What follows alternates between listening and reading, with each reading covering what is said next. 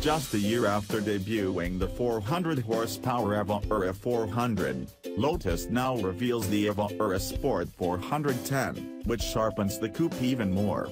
As the name suggests, power creeps up to 410 horsepower, but the more impressive change is the 154-pound drop in weight. Like the 400, the new model is even on the way to the US.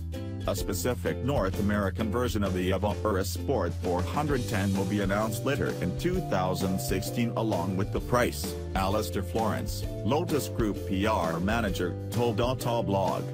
"We hope it's as light here as in the rest of the world." The Evora Sport 410's extra power and fewer pounds translate to improved performance. The run to 60 miles per hour now takes 3.9 seconds, versus 4.1 seconds for the Evora 400. The top speed remains the same at 186 miles per hour. The latest model is also 3 seconds per lap faster around Lotus Evora test track compared to the 400. Lots of new carbon fiber parts are the key to the significant weight loss, which takes the coupe down to 2,921 pounds.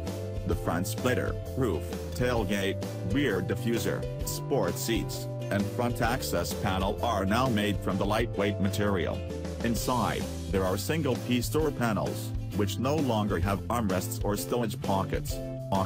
Just a year after debuting the 400 horsepower Evora 400, Lotus now reveals the Evora Sport 410, which sharpens the coupe even more.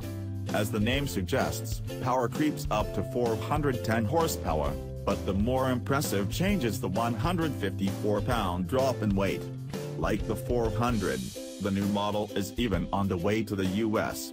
A specific North American version of the Evora Sport 410 will be announced later in